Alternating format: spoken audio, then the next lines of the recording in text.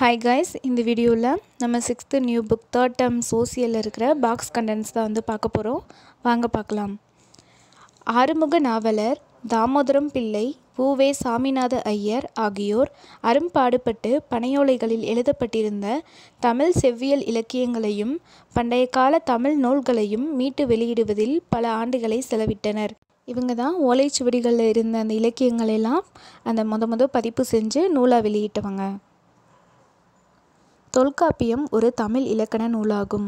அது சங்ககால தமிழ் மக்களின் மொழி, பண்பாடு ஆகியவற்றின் உயர்தரத்தை சுட்டிக்காட்டுகிறது. தொல்காப்பியம் ஒரு தமிழ் இலக்கண நூலாகும். கலிபோர்னியா பல்கலைக்கழகத்தின் தமிழ் மொழி பேராசிரியர் ஜார்ஜ் எல்ஹார்ட் என்பார், தமிழ் மொழியானது லத்தீன் மொழியின் அளவிற்கு பழமையானது எனும் கருத்தை கொண்டுள்ளார். ஏனைய மொழிகளின் செல்வாக்கிற்கு உட்படாமல் முற்றிலும் சுதந்திரமான ஒரு மரபாக அது உருப்பெற்று எழுந்துள்ளது என்று அவர் கூறுகிறார். முக்கியத்துவம் மிகுந்த சேர அரசர்கள்: உதயன் சேரலாதன், இமயவரம்பன் நெடுஞ்சேரலாதன், சேரன் செங்குட்டுவன், சேரல் இரும்பொறை. கல்லணை: இது கற்களால் கட்டப்பட்ட தடுப்பணை ஆகும். பாசனத்திற்காக கலிமுக பகுதி வழியாக நீரை திருப்பி விடுவதற்காக காவிரி ஆற்றின் குறுக்கே இவ்வணை கட்டப்பட்டது. கல்லணை கட்டப்பட்ட போது 69,000 ஏக்கர் நிலத்திற்கு அது நீர்ப்பாசன வசதியை வழங்கியது. முக்கியத்துவம் வாய்ந்த சோழ அரசர்கள்: இளஞ்சேட்சென்னி, கரிகால் வளவன், கோச்செங்கணான், கிள்ளி வளவன், பெருநற்கிள்ளி. முக்கியத்துவம் வாய்ந்த பாண்டியரசர்கள்: நெடியோன், நன்மாறன், முதுகுடுமி, பெருவழுதி, நெடுஞ்செழியன். மூவேந்தர்களோட மாலை, துறைமுகம், தலைநகர், சின்னம் இதெல்லாம் கொடுத்துருக்காங்க, பார்க்கலாம். சேரரோட மாலை பனம்பூ மாலை, சோழர் அத்திப்பூ மாலை, பாண்டியர் வேப்பம்பூ மாலை. சேரரோட துறைமுகம் முசிறி, தொண்டி, சோழர் புகார், பாண்டியரோடது கொற்கை. சேரரோட தலைநகர் வஞ்சி, கரூர், சோழரோடது உறையூர், புகார், பாண்டியரோடது மதுரை.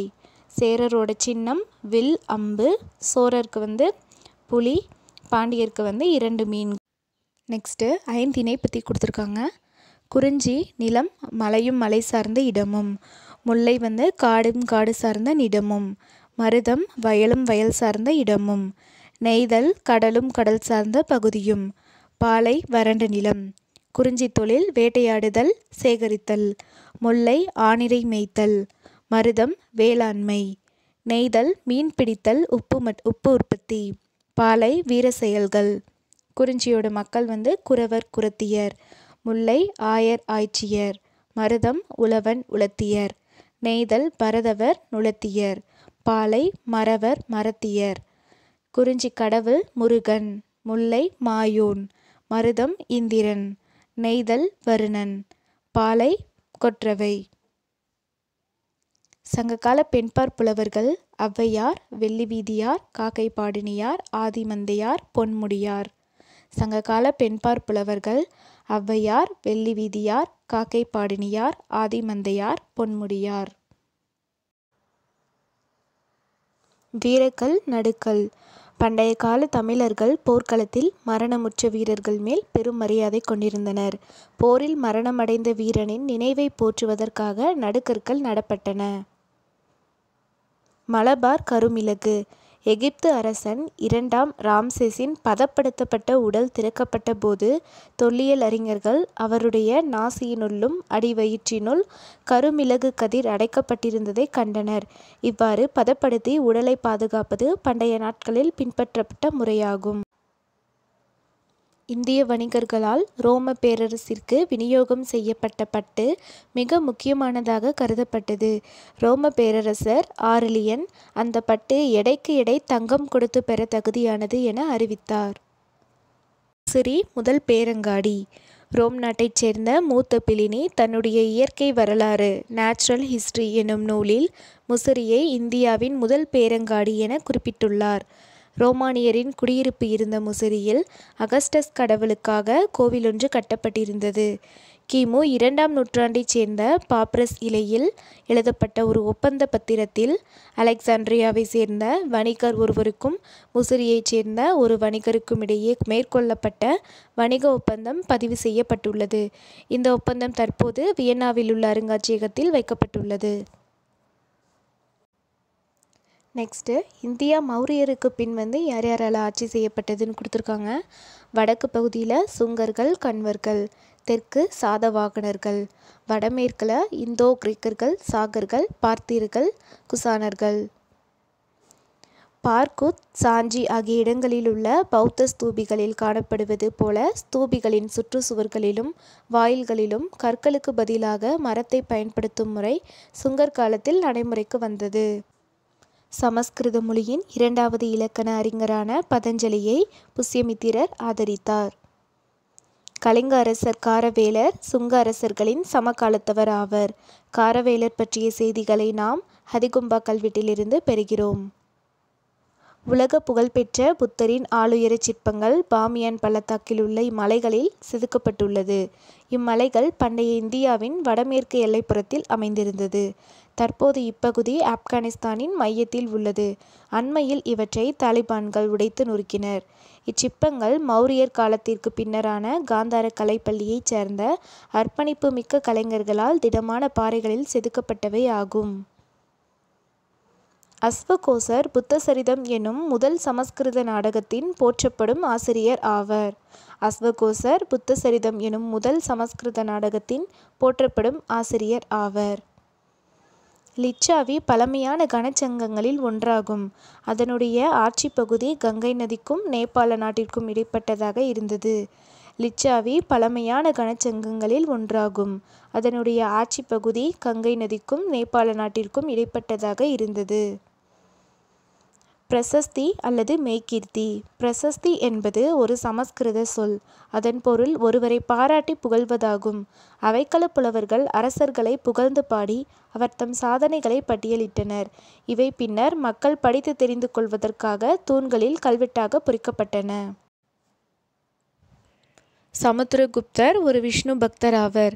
போர்களில் வெற்றி பெற்றதன் நினைவாக நடத்தப்படும் வேதகால சடங்கான குதிரைகளை பலியிடும் வேள்வியை சமுத்திரகுப்தர் மீண்டும் நடைமுறைப்படுத்தினார். அவர் தங்க நாணயங்களை வெளியிட்டார். அவற்றுள் ஒன்றில் அவர் வீணை வாசிப்பது போன்ற உருவம் பொறிக்கப்பட்டுள்ளது. அவர் மிக சிறந்த படையெடுப்பாளர் மட்டுமல்ல, கவிதை பிரியரும் இசை பிரியரும் ஆவர். அதனால் கவிராஜா என்னும் பட்டம் பெற்றுள்ளார். இலங்கையை சேர்ந்த ஸ்ரீ மேகவர்மன் எனும் பௌத்த அரசன் சமுத்திரகுப்தரின் சமகாலத்தவர் ஆவர். இலங்கையைச் சேர்ந்த ஸ்ரீ மேகவர்மன் எனும் பௌத்த அரசன் சமுத்திரகுப்தரின் சமகாலத்தவர் ஆவர். விக்ரமாதித்யரின் அவையிலிருந்த நவரத்தினங்கள். காளிதாசர் சமஸ்கிருத புலவர், ஹரிசேனர் சமஸ்கிருத புலவர், அமரசிம்ஹர் அகராதியியல் ஆசிரியர், தன்வந்திரி மருத்துவர், காகபானகர் சோதிடர், சன்கு கட்டிடக்கலை நிபுணர், வராகமிகிரர் வானவியல் அறிஞர், வராச்சி இலக்கண ஆசிரியர் மற்றும் சமஸ்கிருத புலவர், விட்டல்பட்டர் மாயவித்தைக்காரர். இரண்டாம் சந்திரகுப்தரின் பட்டப்பெயர்கள். விக்ரமாதித்யர், நரேந்திர சந்திரர், சிம்மசந்திரர், நரேந்திர சிம்மர், விக்ரமதேவராஜர், தேவகுப்தர், தேவஸ்ரீ. பாகியான். இரண்டாம் சந்திரகுப்தரின் ஆட்சி காலத்தில் சீனாவைச் சேர்ந்த பௌத்த துறவி பாகியான் இந்தியாவிற்கு வந்தார். அவருடைய பயண குறிப்புகள் குப்தர் காலத்து மக்களின் சமூக, பொருளாதார, மத ஒழுக்க நிலைகள் பற்றிய செய்திகளை நமக்கு வழங்குகின்றன. பாகியான் கூற்றுப்படி மகதத்து மக்கள் மகிழ்ச்சியோடும் செழிப்போடும் வாழ்ந்தனர். கடுமையான தண்டனையின்றி நீதி வழங்கப்பட்டது. மரண தண்டனை வழங்கப்படவில்லை. கயா பாழடைந்திருந்தது. கபிவஸ்து காடாகி இருந்தது. ஆனால் பாடலிபுத்திரத்தில் மக்கள் செல்வத்தோடும் செழிப்போடும் வாழ்ந்தனர். பாகியான் இரண்டாம் சந்திரகுப்தரின் ஆட்சி காலத்தில் வந்த சீனாவிலேருந்து வந்த பௌத்த துறவி தான். இதே யுவாங்ஸ்வாங் கேட்டாங்கன்னா அவங்க ஹர்ஷர் காலத்தில் வந்திருக்காங்க. சிரேஸ்தி, சார்த்தவாகா. சிரேஸ்தி பிரிவைச் சார்ந்த வணிகர்கள் ஓரிடத்தில் நிலையாக இருந்து வணிகம் செய்தவர்கள். சார்த்தவாகா வணிகர்கள் எருது பூட்டிய வண்டிகளில் சரக்குகளை ஏற்றி பல்வேறு இடங்களுக்கு சென்று வணிகம் செய்தவர்கள். குப்தர்கள் காலத்தில் நிலங்களை வகைப்படுத்துதல். சேத்ரா அப்படின்னா வேளாண்மைக்கு உகந்த நிலங்கள். கிலா தரிசு நிலங்கள். அப்ரகதா வனம் அல்லது காட்டு நிலங்கள். வஸ்தி குடியிருப்பதற்கு உகந்த நிலங்கள். கபதசரகா மேய்ச்சல் நிலங்கள். நாலந்தா பல்கலைக்கழகம். நாலந்தா பல்கலைக்கழகம் 5ஆம் மற்றும் 6ஆம் நூற்றாண்டுகளில் குப்த பேரரசின் ஆதரவில் தலை தூங்கியது. பின்னர் கன்னௌசியைச் சேர்ந்த பேரரசர் ஹர்ஷரின் ஆதரவில் சிறப்புற்றது. நாலந்தாவில் பௌத்த தத்துவமே முக்கிய பாடப்பிரிவாக இருந்தது. யோகா, வேத இலக்கியங்கள், மருத்துவம் ஆகியவையும் கற்பிக்கப்பட்டன. அப்பல்கலைக்கழகத்தில் யுவாங்சுவாங் பௌத்த தத்துவத்தை பற்றி படிப்பதில் பல ஆண்டுகள் செலவழித்தார். அந்த வளாகத்தில் 8 மகா பாடசாலைகளும் 3 பெரிய நூலகங்களும் இருந்தன. நாலந்தா பல்கலைக்கழகம் பக்தியார் கில்ஜி என்பாரின் தலைமையில் வந்த மம்லுக்குகள் என்று அழைக்கப்பட்ட துருக்கிய இஸ்லாமிய அடிமை வீரர்களால் அழித்து தரைமட்டமாக்கப்பட்டது. நாலந்தா யுனெஸ்கோவின் உலக பாரம்பரிய சின்னமாகும். இந்த கொஸ்டின் கேட்டிருக்காங்க ஆல்ரெடி. நாலந்தா யுனெஸ்கோவின் உலக பாரம்பரிய சின்னமாகும். குப்தர்களின் நாணய அமைப்பு முறையை அறிமுகப்படுத்தியவர் சமுத்திரகுப்தர் ஆவர். குசானர்களின் நாணயங்கள் சமுத்திரகுப்தருக்கு உந்துதலை வழங்கின.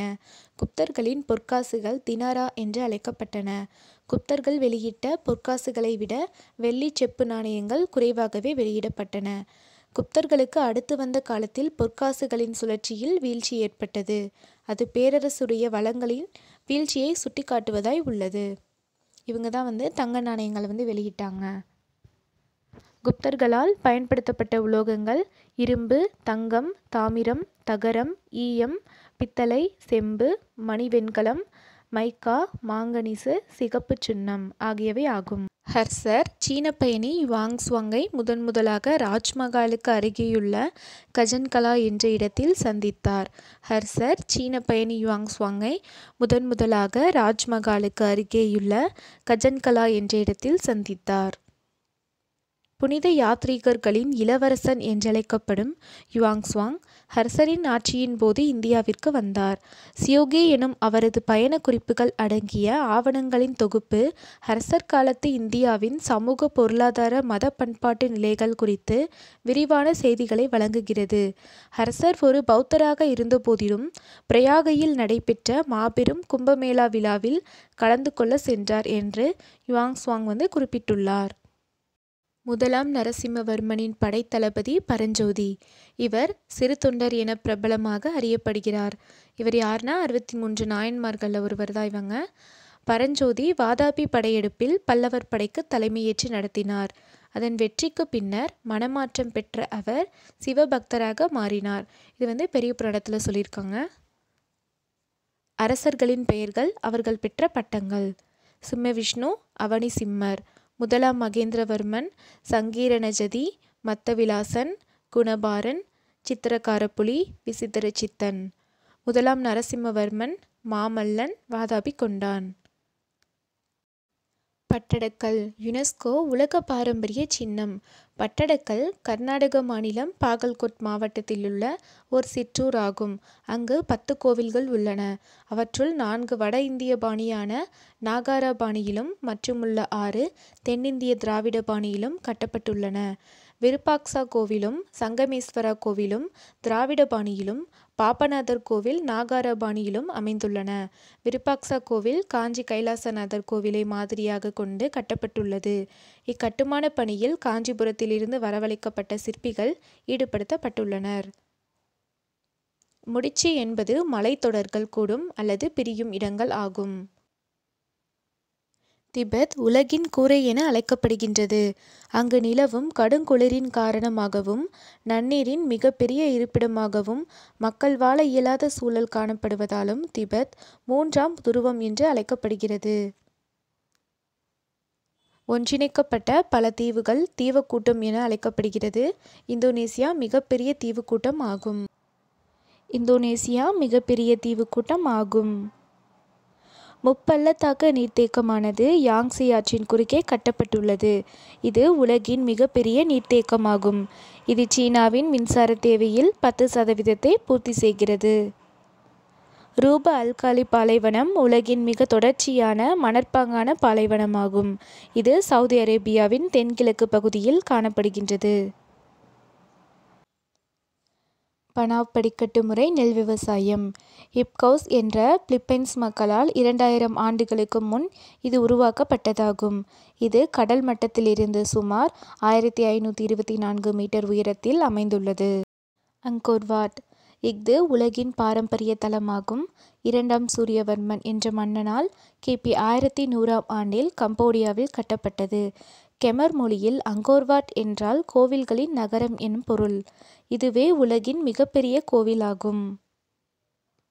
ஐரோப்பிய ஒன்றியம். ஐரோப்பிய ஒன்றியம் என்பது 28 உறுப்பு நாடுகளின் பொருளாதார மற்றும் அரசியல் நலனுக்காக உருவாக்கப்பட்ட ஒரு குழுமமாகும். இது தனக்கென ஒரு தனி கொடியும் பொதுவான நாணய மதிப்பும் கொண்டது. நாணய மதிப்பு யூரோ. கருங்காடுகள். கருத்த நிறமுடைய செழித்து வளரும் அத்தி மற்றும் பைன் மரங்கள் இப்பகுதிக்கு கருமை நிறத்தை தருகின்றன. மேட்டர்ஹார்ன். பிரமிடு வடிவத்தில் காணப்படும் மேட்டர்ஹார்ன் மலை சுவிஸ் நாட்டில் உள்ள ஆல்ப்ஸ் மலையில் அமைந்துள்ளது. இதன் உயரம் 4478 மீட்டர் ஆகும். இம்மலை இதன் வடிவத்திற்கு புகழ்பெற்றதாகும். காலநிலை பிரிப்பான். ஆல்ப்ஸ் மலைத்தொடர் மத்திய தரைக்கடல் காலநிலையையும் வட ஐரோப்பாவில் காணப்படும் குளிர்ந்த காலநிலையையும் பிரிக்கிற ஒரு அரணாக உள்ளது. புவி 510.9 மில்லியன் சதுர கிலோமீட்டர் பரப்பளவை கொண்டதாகும். புவி 510.1 மில்லியன் சதுர கிலோமீட்டர் பரப்பளவை கொண்டதாகும். உலகில் முதலாக புவி மாதிரியை கிபி 150ஆம் ஆண்டில் கிரேக்கர்கள் உருவாக்கியுள்ளனர். இந்திய வானவியல் அறிஞர் முதலாம் ஆரியப்பட்டர் அவர்கள் எழுதிய ஆரியப்பட்ட சித்தாந்தம் என்ற நூலில் விண்மீன்கள் வானில் மேற்கு புறமாக நகர்வது போன்ற தோற்றமும் புவி தன்னுடைய அச்சில் தன்னைத்தானே சுற்றி கொள்வதால் விளைகிறது என்றும் குறிப்பிட்டுள்ளார். கிரேக்க ரோமானிய கணித வல்லுனர், வான் ஆய்வாளர் மற்றும் புவியியல் ஆய்வாளராகிய தாலமி என்பவர் முதலில் நில வரைபடத்தில் அச்சதீர்க்க கோடுகளை வரைந்தவர் ஆவர். இவருடைய ஜியோகிராஃபியா என்ற நூலில் புவியின் அளவும் அதன் மேற்பரப்பை குறித்த விவரங்களும் அச்சக்கோடுகள் மற்றும் தீர்க்கக்கோடுகளின் அடிப்படையில் அமைந்த பல்வேறு இடங்களின் பட்டியலும் இடம்பெற்றுள்ளது. புவியின் நடுவில் வரையப்பட்டுள்ள நிலநடுக்கோடு மற்ற அச்சக்கோடுகளை விட நீளமாக காணப்படுகிறது. எனவே இக்கோடு பெருவட்டம் என அழைக்கப்படுகிறது. புவியின் நடுவில் வரையப்பட்டுள்ள நிலநடுக்கோடு பெருவட்டம் என்று அழைக்கப்படுகிறது. 0 டிகிரி அச்சக்கோட்டிலிருந்து 23.5 டிகிரி வடக்கு மற்றும் தெற்கு பகுதியில் வரையப்பட்டுள்ள அச்சக்கோடுகள் தாழ் அச்சக்கோடுகள் லோ லேட்டிடியூட்ஸ் எனவும், 23.5 டிகிரி வடக்கு முதல் 66.5 வடக்கு வரையிலும் 23 டிகிரி தெற்கு முதல் 66.5 டிகிரி தெற்கு வரையிலும் வரையப்பட்டுள்ள அச்சக்கோடுகள் மத்திய அச்சக்கோடுகள் மிடில் லேட்டிடியூட்ஸ் எனவும், 66.5 வடக்கு முதல் 90 டிகிரி வடக்கு வரையிலும் 66 டிகிரி தெற்கு முதல் 90 டிகிரி தெற்கு வரையிலும் வரையப்பட்டுள்ள அச்சக்கோடுகள் உயர் அச்சக்கோடுகள் ஹை லேட்டிடியூட்ஸ் எனவும் அழைக்கப்படுகின்றன. Latitude அகலாங்கு, லாங்கிடியூட்னா நெட்டாங்கு, equator நிலநடுவரை, tropic of cancer கடகவரை, tropic of Capricorn மகரவரை எனவும் தமிழில் அழைக்கப்படுகின்றன. தீர்க்கக்கோடுகள் புவியில் நிலநடுக்கோட்டு பகுதியில் 111 கிலோமீட்டர் இடைவெளியிலும் 45 டிகிரி அச்சப்பகுதிகளில் 79 கிலோமீட்டர் இடைவெளியிலும் துருவ பகுதிகளில் இடைவெளிகள் இன்றியும் காணப்படுகின்றன. பன்னாட்டு தேதிக்கோடு வளைந்து செல்வதற்கு காரணம் இது நேராக சென்றால் ஒரு நாட்டிற்குள் 2 தேதிகள் அமையும். இந்த குழப்பத்தினை தவிர்ப்பதற்காகவே இக்கோடு வளைந்து வரையப்பட்டுள்ளது. மெரிடியன் என்ற சொல் மெரிடியானஸ் என்ற லத்தீன் மொழி சொல்லிலிருந்து வந்ததாகும். இதற்கு நண்பகல் மிட்டே என்பது பொருள். எனவே மெரிடியன் என்பது சூரியன் ஓர் இடத்தின் நேர்மேலே உச்சியில் உள்ளதை குறிக்கிறது. ஏஎம் என்பது ஆன்டிமெரிடியன், நண்பகலுக்கு முன்னதாக என்று பொருள்படும். பிஎம் என்பது போஸ்ட் மெரிடியம், நண்பகலுக்கு பிறகு என்று பொருள்படும்.